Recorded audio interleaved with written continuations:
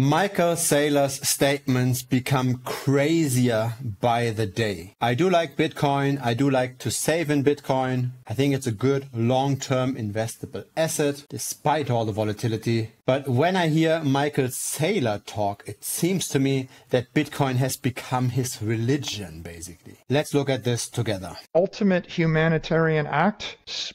Put all your money in Bitcoin, die with your keys, because you know for sure you have actually made a pro rata distribution to the virtuous. Really, the best thing as a human you can do is to simply use your purchasing power in order to distribute it to the existing Bitcoin holders. I have my strong doubts here. Improving the world means helping the people in need. It means growing a family, taking care of the next generation. Maybe it's even things like improving the environment or bringing innovation forward. Bitcoin is simply just stored capital, but the stored capital still has to be used for something. The US dollar is worth nothing on a deserted island, so is a Bitcoin. Bitcoin is a great savings technology to protect against government overreach, to protect against inflation, to have something to save in without being exposed to any kind of third-party risk, right? Without being exposed to company performance, without being exposed to a highly levered property market, without being exposed to the new mining of gold, right? Gold inflates still relatively quickly.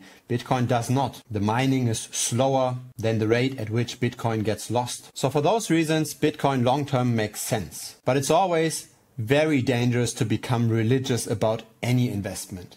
We see this very often in the altcoin market, people pushing the one and only best coin. But it's all just about capital allocation. It's all just about making the best risk versus reward choice. Don't get married to any single investment, to any single investment class, and especially don't make them your religion. This is likely going to end up pretty badly. I hope that Michael Saylor is set up in a way with MicroStrategy that he's not over-levered, that he never needs to get forced liquidated. But I'm not even sure that the kind of statements he's currently making is really helping adoption. They're becoming more and more extremist, and the people that cheer him up, that are already Bitcoin maxis, they get confirmed in their belief. But people that are on the edge, that are just considering to invest, they might actually be put off by things like this. Let's all stay rational. Let's all make the best decisions at any point in time with the information that we have. But let's not become too radical about any opinion.